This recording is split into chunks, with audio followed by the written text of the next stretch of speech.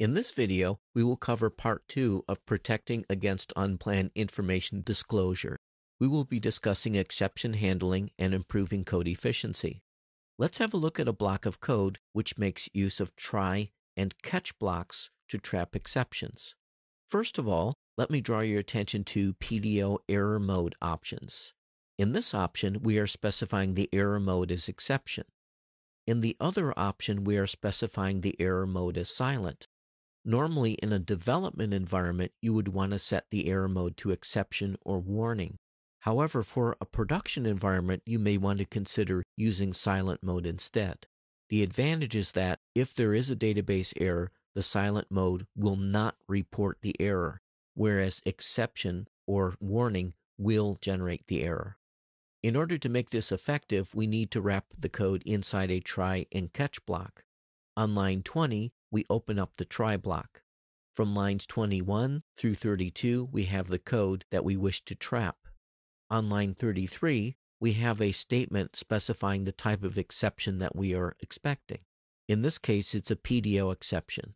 If the exception is generated, the exception object is specified as $E. From there, we can get the message and send the message to an error log. If you are unsure of the exception, or if there may be multiple exceptions, you can make one slight modification.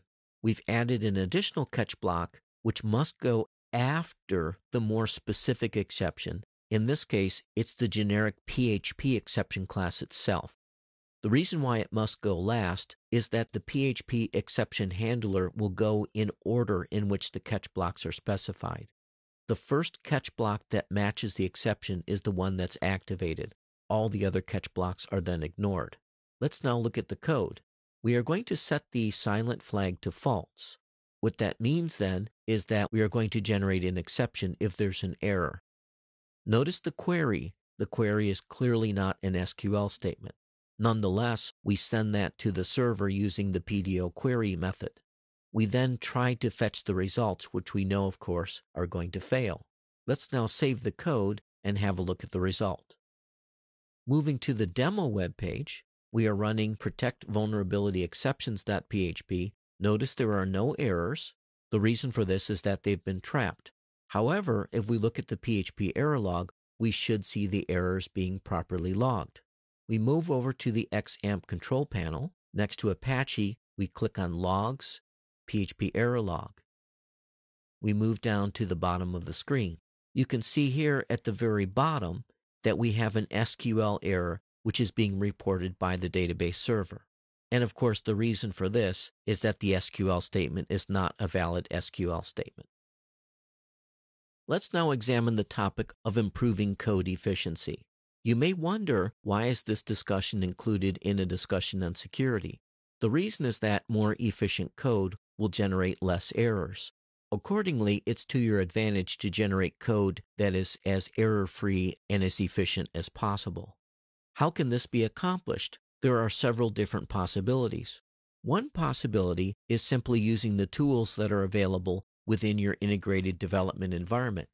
You'll notice even this simple editor, which is called Genie, it's an open source editor, has certain capabilities, namely the ability to color code. We can see right away that there's an open quote. You'll notice that the quoted information is in orange because we failed to close the quote. The remainder of the code is orange. If we go ahead and close the quote and end the statement, you can see that the editor identifies the fact that the code is now properly specified. Other IDEs or integrated development environments will go even further, and they'll give you specific messages on the left margin telling you when there are possible problems. They will also identify misspelled functions and misspelled keywords by putting a red line underneath, much as you would see in a word processor. There are other tools available as well. One example is PHP itself from the command line. If we again move over to our XAMPP control panel and we click on Shell, this opens a command shell. We can now move to the directory containing the code file and use PHP itself to test for errors. In this case, we are going to be looking at the Protect Vulnerability Improve code file. We use the -L option to test for syntax errors without actually running the code. You'll notice that there are two errors which are identified. There's a fatal error on line 28. There's also an error parsing the file as well.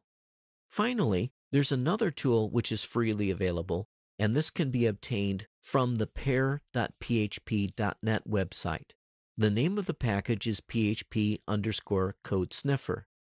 It's open source code that tokenizes the PHP. It also works on JavaScript and CSS and detects violations of coding standards.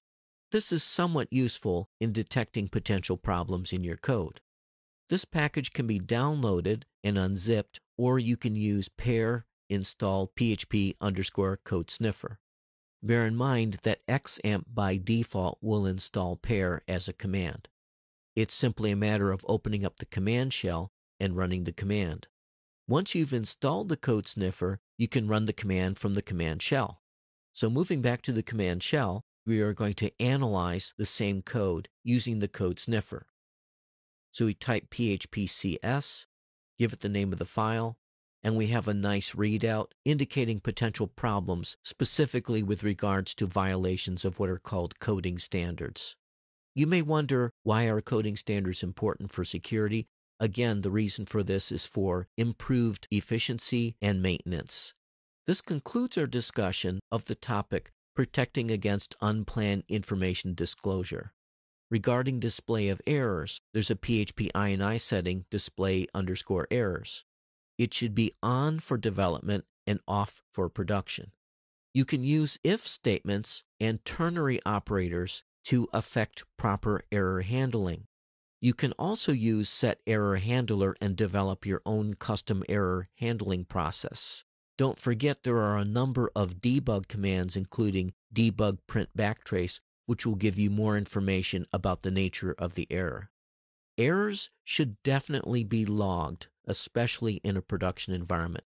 For this purpose, there's a command called error_log.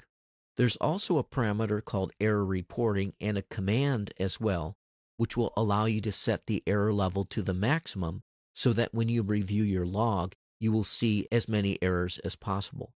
Bear in mind that there is also an error log parameter in the PHP INI file that activates automatic error logging.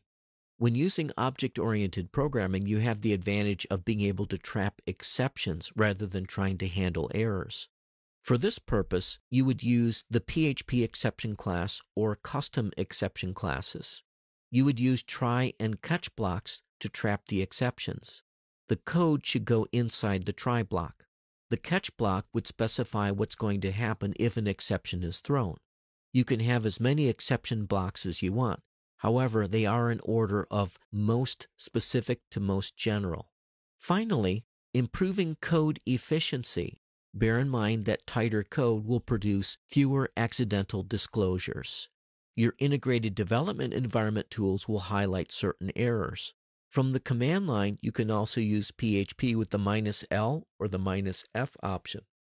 Finally, don't forget there are several open source packages available, including PHP Code Sniffer, which will further analyze your code.